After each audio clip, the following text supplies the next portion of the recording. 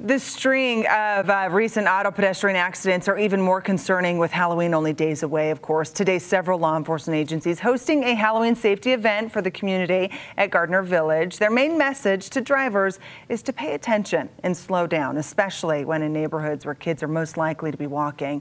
And for pedestrians, if there's a car, never cross the street until you've made eye contact with the driver. Yes, pedestrians have the right of way, but it doesn't necessarily mean that the drivers are stopping for you. So if you see a car while you're crossing to go trick-or-treating or go out with your friends on Halloween, to really make sure that those cars are seeing you and they're stopping before you cross the road. Other tips to stay safe include using a crosswalk when available and carry the bright colored flags when crossing. Also, they say wear something bright to make sure that others and drivers can see you.